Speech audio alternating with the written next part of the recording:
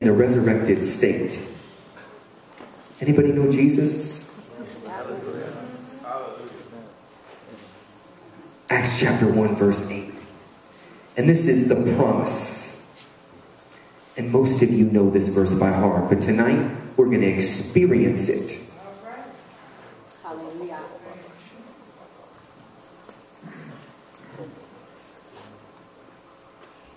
Jesus said, but you, turn to your neighbor and say, hey, it's you. Look at him and say, it's your night. Just look at him and say, do you really believe it? If you believe it, you can receive it. It's time to make room.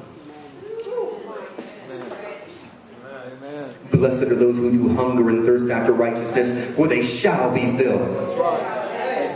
That word shall in the Greek is a command. You can't stop it if it's a command from heaven. What's the key on our side? We have to open the door. Behold, I stand at the door and knock. If any man open, I will come in. This is not a John 3:16 message tonight. Acts 2:4 no more. This is an Acts 1:8 message.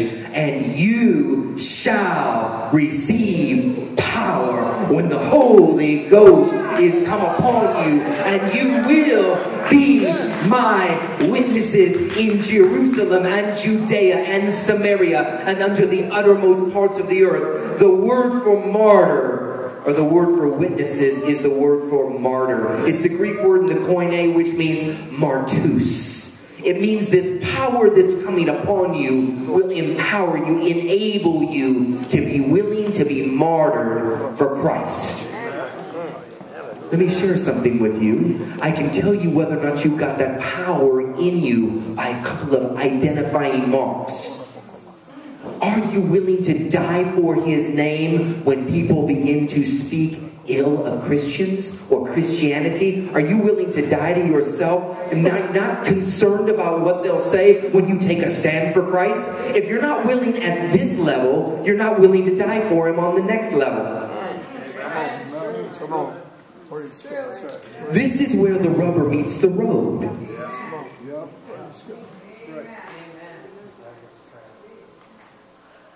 What you gonna do when they come for you, Christian? They're coming. They came for him on the day of Pentecost because they were hiding in an upper room because they were scared to death. There was 120 of them, men and women. Let me ask you a question. How many of them had an encounter with Jesus? Multitudes were healed. 5,000 were fed, plus women and children. On 2 separate occasions that we know of. Water to wine. The maimed, the lame, the halt, the blind were healed. How many were waiting on the day of Pentecost for the power? See, you can get a touch from Jesus and still not have the power. Acts 10:38 says, how God anointed Jesus Christ of Nazareth with the Holy Ghost and with power. Jesus, Luke 4:1, and Jesus, being full of the Holy Ghost, was led or driven into the wilderness to be tempted of the devil. For 40 days he ate nothing. And he overcame the temptations during a time of prayer and fasting alone in the wilderness, where God gets the wild in us out. Hallelujah. And after he overcame the temptations, this is what it says in Luke 4:14. And Jesus, who was filled with the Holy Spirit, in Luke 4:1, says this, he returned in the power of the Spirit, and he went about doing good, and he began to heal, and a great fame spread abroad about him. You may have been filled with the Holy Ghost, but have you yet been released in the power? Have you been endued with power from on high? Amen. Do the sick get healed when you lay hands on people? Do creative miracles happen? Do demons come out when you walk by and you recognize activity in people? You might have the discerning of spirits, but do you have the power to deal with the spirits that are in them that you discern? You might walk by the mirror and see one. Sometimes deliverance starts at home. You can practice on yourself. Come out in the name of Jesus. Tell the truth and shame the devil. See, I don't know your thought lives, unless the Holy Spirit reveals it, but I don't know your thought lives, but you do. And we love to preach messages to other people, but sometimes you got to preach to the man or the woman in the mirror. And once you get delivered and you've overcome it in your life by the power of the Holy Ghost, when you walk around other people that have what you used to have as a problem, instead of being judgmental to them because you're in abstinence, you're in abstinence, but you're not in deliverance. You're clipping down the dandelions every day, doing sin maintenance. But only Jesus can go down and get them by the root.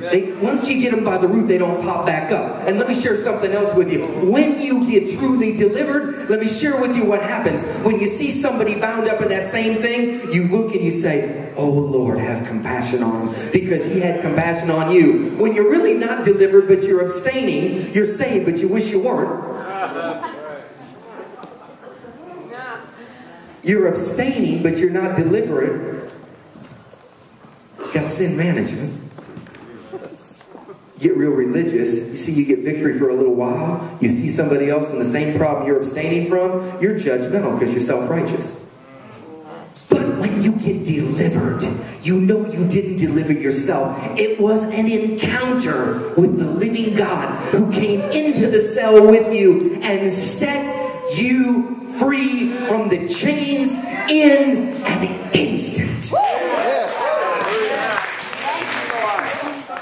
Religion will tell you you can do it, just try harder. Relationship says, I've done it for you, son. I've done it for you, daughter. I was hung up for your hang-ups.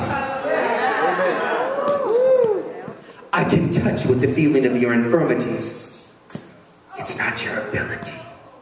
Remember, it's your availability. Here's my cup, Lord. I lift it up, Lord. Fill it up and make me whole. We're going to empty ourselves out before the night's over. There's going to be an invitation for that, and there's going to be impartation.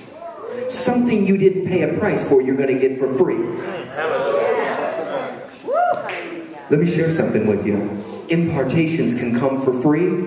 You'll pay a price after you get one. Do you really want it, or are you content? Or are you in a place where you're satisfied with what you've got, or are you dissatisfied and you want more of him? You remember the story when Jesus was about to be born, and Mary and Joseph, they went because there was a census, and they went to the inn, but there was no room at the inn. You know, years later, I imagine that innkeeper wishes he'd made room. Don't wait for years and regret that you didn't make room when Jesus was passing by and he wanted to come in, but you were busy